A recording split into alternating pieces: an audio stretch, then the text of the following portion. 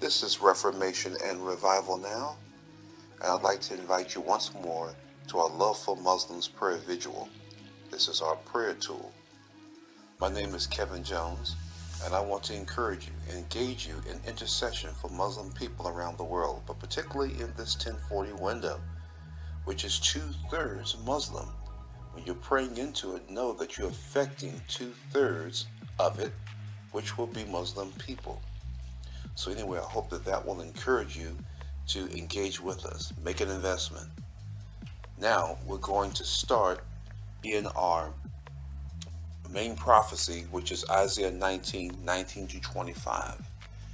This is the basis for everything that we're doing, okay, concerning this whole assignment. This is our anchor passage. Then besides that, I also have spiritual warfare scriptures, or scriptures that tell you your rights and privileges to be able to pray against demon forces, because we're coming against ISIS, Hezbollah, and all sorts of trickeries and all sorts of things that Satan does to try to stop the harvest. And then we have our Spotlight Nation. Our Spotlight Nation is just when we take one Muslim nation a day and we begin to lift them up. So anyway, this is our foundation, and right now let's go ahead and get into prayer.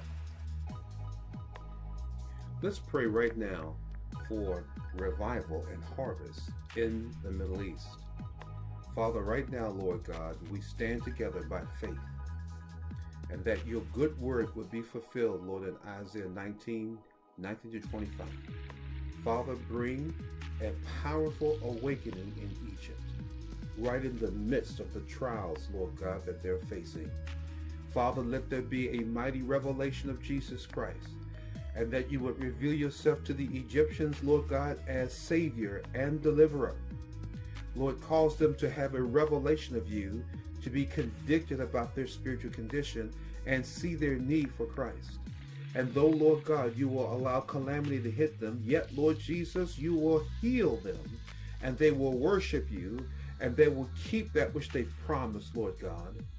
And as you pour out your Spirit across their land, their monuments, Lord Jesus, as well, Lord Jesus, across their borders, Lord, we believe right now that you are touching, Lord, also the Assyrian overlay nations, Lord. You're touching, Lord God, Saudi Arabia, Jordan. We speak life to Iran and Iraq, where salvation has already sprung up, to Syria and Lebanon and Turkey, as well as Greece. Pour out your Spirit, Lord of the harvest. We ask, according to this prophecy, Lord, that you would build a highway there, Lord God, that you would bless the relationships between, Lord God, Egypt and these Assyrian overlay nations, Lord. And finally, Lord God, we pray for Israel, that Israel will be a part of this alliance, and that Israel will be awakened out of her spiritual darkness, that the light of the glorious gospel would penetrate every portion of Israel, and Israel will come to that saving knowledge, so that these three nations, Lord God, Assyria, Lord Jesus, Egypt, and Israel, Lord God, would all be one together, worshiping the Lord in Jesus' mighty name. Amen.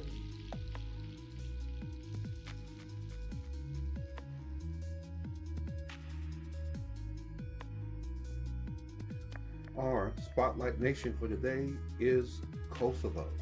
So let's pray. Father, in the name of Jesus, we thank you, Lord God, that you are now calling, Lord God, your sheep right now, through the apostles you have sent, through the prophets you have sent, through the evangelists you have sent.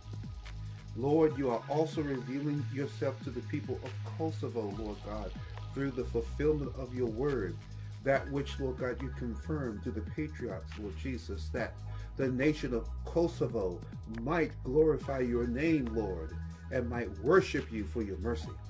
So, Lord of the harvest, Lord, we ask you to continue to empower your servants into the harvest, so that, Lord God, when the people of Kosovo receive Jesus Christ, they will be able to rejoice with all of your people and worship and laud you, Lord God, as the root of Jesse rises to reign over the people of Kosovo, as the gospel goes forth in power, being found of them, Lord Jesus, that ask not for you, Lord. and revealing yourself, Lord Jesus, to many in Kosovo not called by your name. Knowing that, Lord Jesus, you are faithful, Lord Jesus, to send servants anointed by the Lord for this purpose. Now, ISIS, we come against you. We come against all the evil forces of terrorism. Satan, we overcome you by the blood of the Lamb and the word of our testimony. Jesus is Lord over you. And by that, Satan, we bind you in Jesus' name. We take down your activity. You will not succeed. In the name of Jesus, we pull down every argument, every stronghold, every mindset over the nation of Kosovo. We take it down in the name of Jesus. We break that Antichrist spirit, Lord God. We come against it, Lord Jesus, and we break its influence over the government right now. In the name of Jesus Christ of Nazareth, Satan, you're dead. We pronounce an end to your plans for Kosovo. And we, Lord God, release God's plan by faith in the name of Jesus. Now, Lord Jesus, we praise you right now, Lord God, that doors are opening up.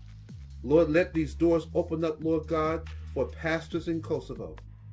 Lord, we ask for a blessing in the government.